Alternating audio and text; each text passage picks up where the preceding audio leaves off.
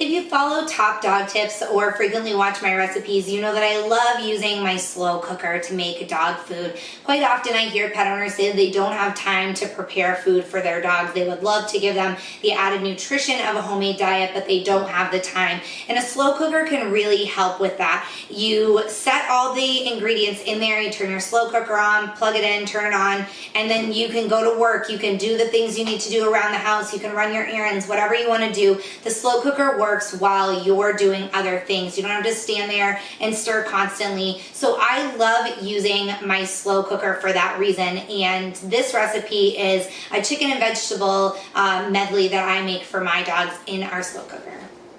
All right, my crock pot is ready to go, and I'm going to add 3 pounds of boneless, skinless chicken thighs. And I'm adding these whole because as they cook, they really get tender in the slow cooker, and they're much easier to pull apart and break into smaller pieces once they're cooked in here. So I'm just gonna leave these whole, break them up a little bit.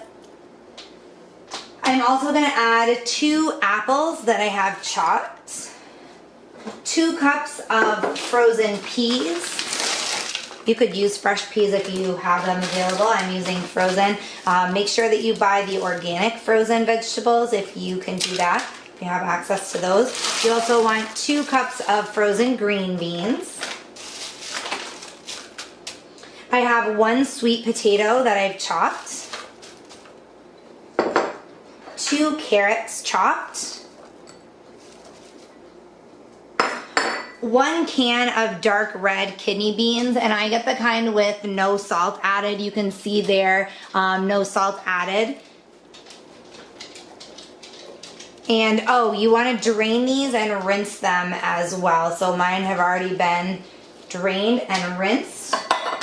Then I'm going to do 2 tablespoons of coconut oil. Coconut oil is extremely beneficial for a dog's skin and coat. They have shown that it is good for brain development. It is good for different types of conditions such as arthritis, hip and joint health. So coconut oil is great to add to any dog food recipe. Finally, I'm just gonna pour over the top 3 cups of water.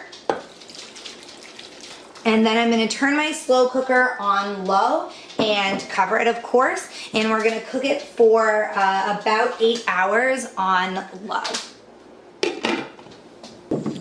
You can see that our dogs love this chicken and veggie stew that I make in my slow cooker. Both of our dogs love it. I recommend feeding about a half a cup for every 20 to 25 pounds of body weight per serving, and you're going to feed 2 servings a day. If you have any questions about this recipe, please email me, Samantha@topdogtips.com. Thanks for watching this recipe video.